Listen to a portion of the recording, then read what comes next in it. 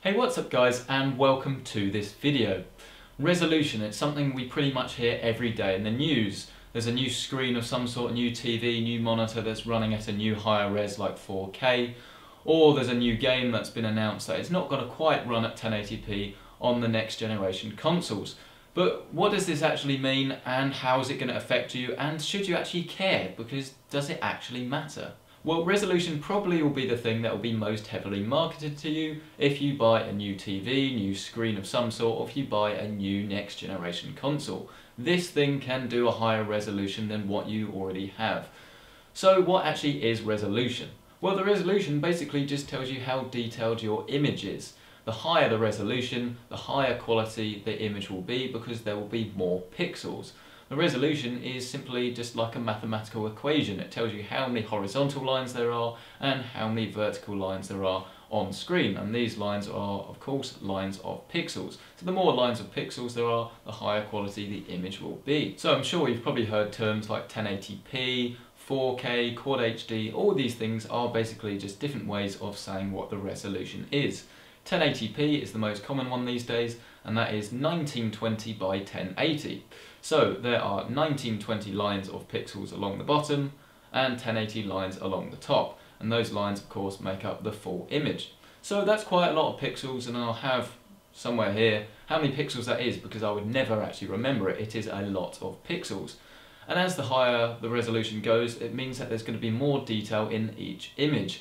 However, of course, that is significant because the more detail in an image, the more data there is, and the more data there is, the more power we're going to need to actually put all that data on screen. So that brings us on to resolution gate, and that is of course talking about the next generation consoles.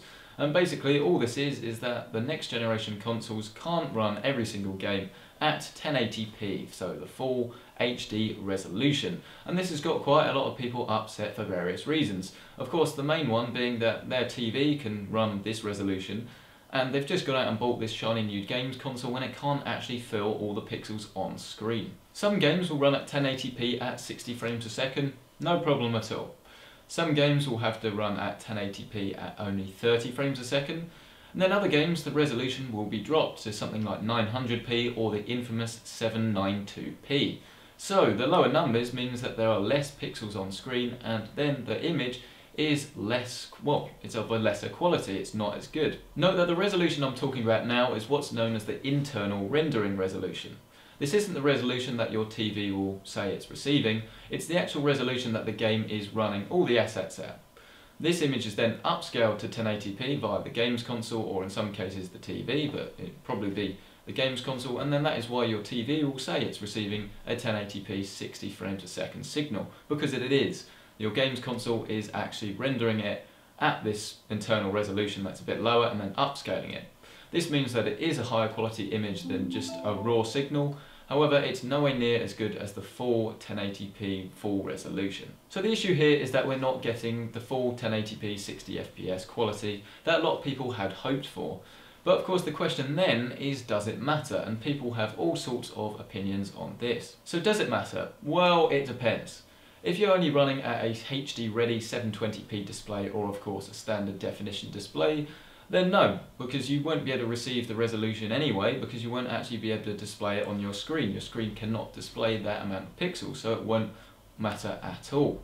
If you are running on a 1080p display, like to be honest the majority of people are, then yes, you are getting a reduced quality. However, it does matter on what sort of screen size you have. If you have a really big screen, a 1080p resolution, and you sit really close to it, then you're going to notice that the image quality isn't as good as some of the other things are, and you'll start to kind of see a bit of anomalies. Maybe you'll be able to see the pixels, maybe it'll look a bit blurry. Either way, it won't be as good. But if you're running a really small screen and you're sitting far away from it, then to be honest, you probably won't be able to see the detail in the first place anyway, and so you're not actually missing out on that much. It is of course fair to say that if you have a really good game, it's not going to actually degrade your sort of gameplay experience as much if it's running at a lower resolution, because of course it is more about the game. However, it is a shame that in this obviously day and age, when we're looking at getting these new 4K TVs, these consoles can't actually run 1080p on every single title. Unfortunately, that is just a fact. We can debate whether it matters or not, but the fact is it isn't quite as good as it should be. If you are wondering how you can get 1080p or higher on every single game at 60 frames a second, it wouldn't be a PC centric video without reminding you that this is all available on a gaming PC. You don't have to spend a fortune to do that. You can check out some of the PC centric rig ideas that I've got in the description below, as well as many more to come. But thank you very much for watching this video. Let me know what you thought. If it was informative and you liked it, hit the like button. If you thought it wasn't very informative, it told you a load of crap basically, hit the dislike button, but leave a comment to let me know why you disliked it so I can improve for future videos. As I said, thank you very much for watching this video. Subscribe if you haven't already for more videos like this, which will help you to understand more terms and all the things that people were talking about, as well as other videos on PCs, gaming and technology. There's quite a lot of good stuff coming up, but of course the only way you'll be able to see it is if you subscribe. Thank you very much for watching this video once again, and I will see you in the next one.